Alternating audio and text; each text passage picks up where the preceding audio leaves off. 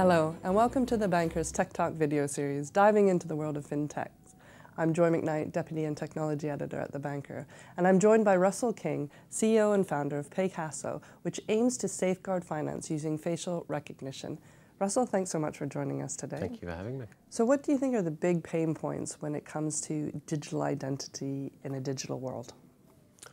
Trust, first one. I think the challenge for all financial services and generally other industries is, what does the trust model look like in digital identity? And it's become a crowded space. A lot of interest in it, understandably so.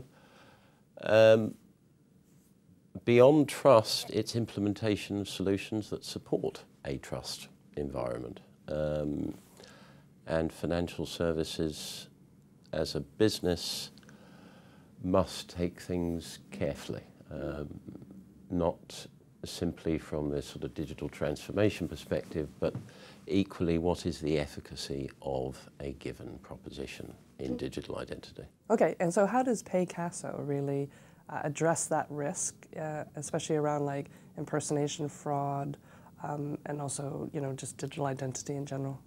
So our proposition was identity is considered three aspects: something we have, something we know, and something we are.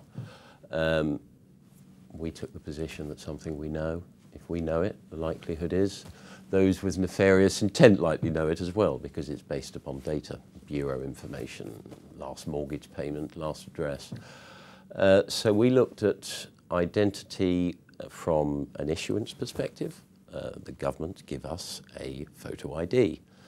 There's nothing of a greater trust level that's independent that we could find to build a digital identity proposition from. So it's the combination of a photo ID that is issued by a government, not just any photo ID, and combining facial recognition into a transactional model that verifies the ID being presented by a user is valid and remains untampered with, and that the person presenting the ID is the valid holder through facial recognition of comparison of their live face with the photo or images on or in the ID. By conducting that sort of transaction, you are delivering a level of trust. What is the level of trust? It's a risk-based model, and that, in my opinion, is how financial services and all businesses operate. What is my risk? If I understand it, I can manage it. Okay. And how do you think an e-identity solution could really help reduce the risks in cryptocurrency? So we have a couple of clients who are paying close attention, who provide payment services, cashier services to FX and the gaming industry. And as a natural segue, cryptocurrency is part of that proposition or in that environment. There is, without question, a level of interest from the exchanges themselves in providing a level of trust in this environment. I think everybody recognizes, in order to move mainstream, we've got to come out of the woods and hiding and corners. And a classic proposition around data models just doesn't apply anymore. We see data breaches on a daily basis.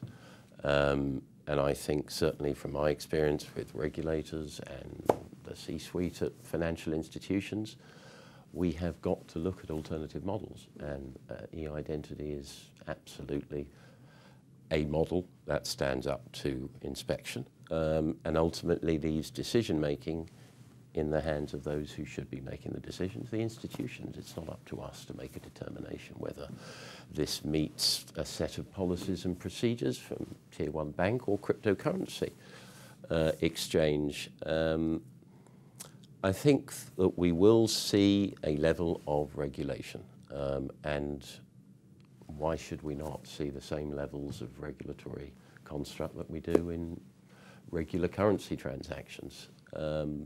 And that will drive e-identity, because we are now seeing regulators who are publishing updated guidance to institutions on how they can apply solutions such as Paycasso's with a degree of confidence that there is no regulator who's going to say, Joy, you've absolutely hit that on the nose, well done, we approve of that. What they must do is give guidance on what is an acceptable process to consider deploying that would meet a level of compliance. So we are seeing that, and I think that will contribute quite well to the cryptocurrency community. Excellent. Thank you so much for your insights, Russell. My pleasure. Thank you for having me.